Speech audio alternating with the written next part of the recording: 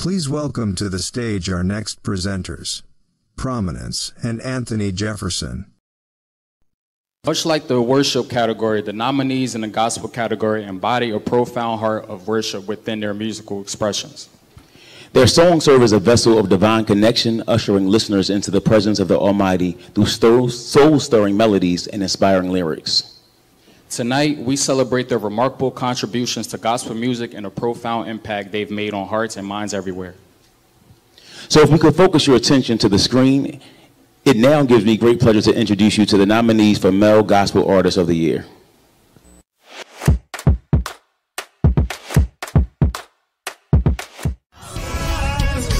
Andrew Potts,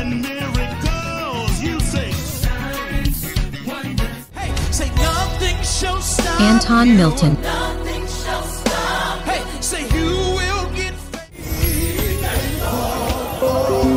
Sherrod Allen, Ernest Phillips,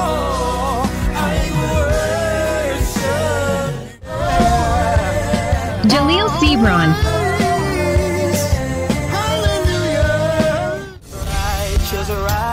Josiah Rogers,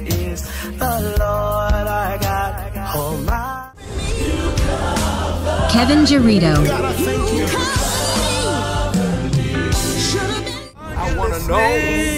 Lionel Blair, and does anybody hear me? Tyree Miller, Stand on your word.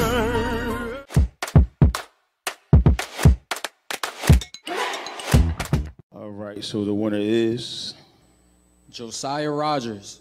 Woo. Yes!